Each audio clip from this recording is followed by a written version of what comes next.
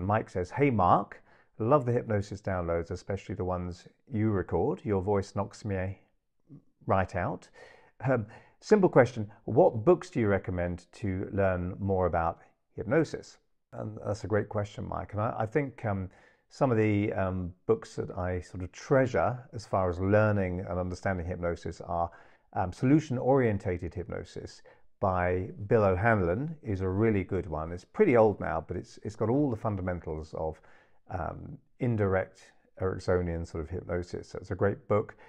Uncommon Therapy by Jay Haley is another one. It's all about the case histories of Milton Erickson, some of which probably might be a little bit shocking in today's world, you know, because they're not necessarily too politically correct and so forth. But we have to remember a lot of these case histories stem from the 40s and 50s.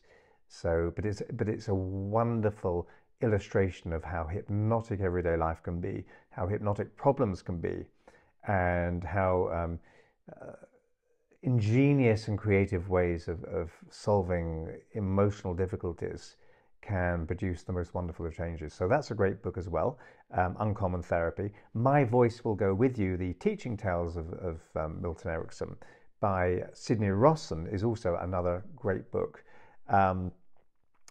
Provocative Therapy by Frank Farrelly and someone else whose name escapes me is a really interesting book as well. It's not primarily about hypnosis, but I think when you do the unexpected, it's kind of inherently hypnotic, and it grabs people's attention, and they can learn on a whole fresh kind of level that isn't just linear. So that's a good book as well.